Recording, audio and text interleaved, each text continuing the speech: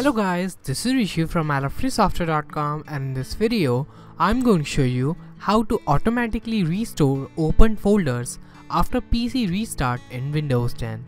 Interesting, right? So let's get started. To do so, first of all open File Explorer on your PC. In the ribbon menu, click on View and then click on Options button. When Folders option window is opened, access View tab available on that window.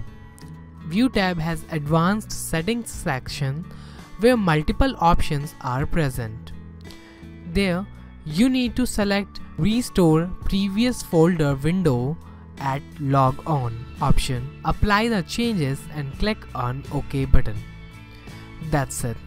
So friends, this is how you can automatically restore opened folders after PC restart in Windows 10.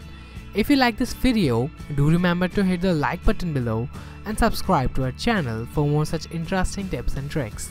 Bye for now.